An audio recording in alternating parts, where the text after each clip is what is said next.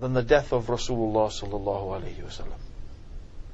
There is nothing worse that could ever happen to any of us, either individually or collectively in this ummah, that is worse than the death of Rasulullah sallallahu alaihi wasallam.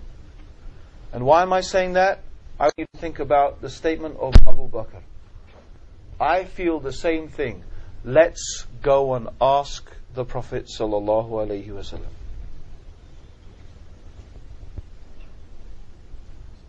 There's no dispute.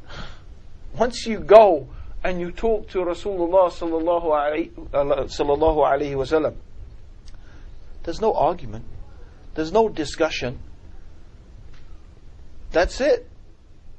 Sami'na wa ata'na. We hear and we obey. The Rasulullah, the Rasul, he said this, and that's it. End of argument. No more discussion. You're right, he's wrong. There you go. And look at this ummah. If you look at everything and at all our problems, subhanallah, that's because of the disaster of the death of Rasulullah sallallahu alaihi wasallam. And he has left us, and so all of these doors for disputation and argumentation and conflict and differences has opened. So you should think about that.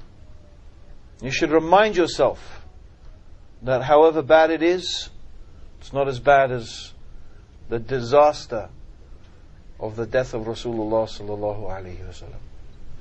So Abu Bakr says, let's go and ask the Prophet sallallahu alaihi wasallam. So they go, and Hanzala explains how he feels, and the Prophet sallallahu alaihi wasallam, he said, "Oh Hanzala, if you were to be in the state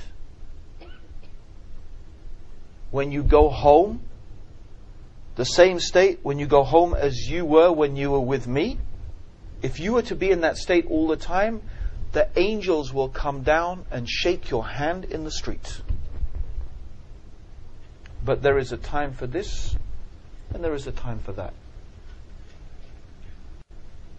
There's a time when you will listen to talks, to lectures, you'll have your iman increased. There is a time to spend with your family. There is a time to work. There is a time to study. So your level of khushu', your level of iman is not going to be the same all the time. It's not going to be constant. When you're with your family and when you're at work, it is not going to be like those moments late in the night when you are praying to your Lord and there is just you and your prayers and your supplications and your remembrance of Allah subhanahu wa ta'ala. It is not going to be like all the time when you are reading the Quran and tears are coming to your eyes as the words of Allah subhanahu wa ta'ala are reaching to your heart. You can't be like that all the time. It's very hard. So it's normal for the human being in their life to fluctuate. And you have to accept that. That's just normal. So sometimes you'll be feeling spiritually, mentally elevated, and other times you will feel low. You will feel comparatively down, and that's normal. It happens to everybody. It happens to everybody.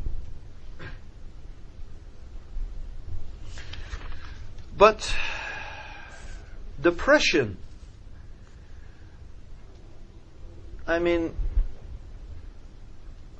depression is considered to be a type of illness. When we talk about depression, when we talk about clinical depression, it is something that is identified as a type of, mental illness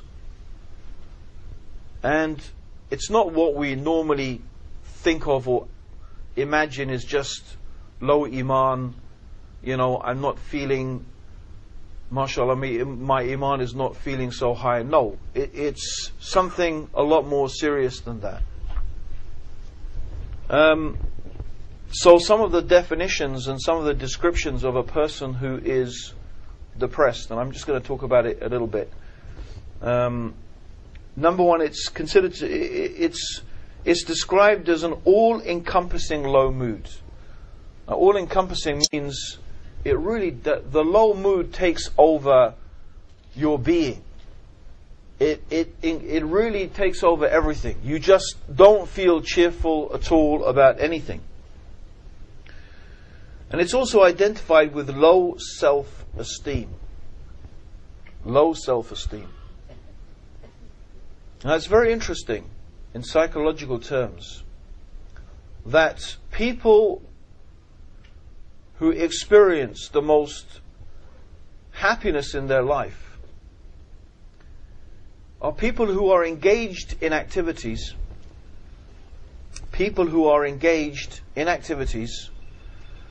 that are challenging.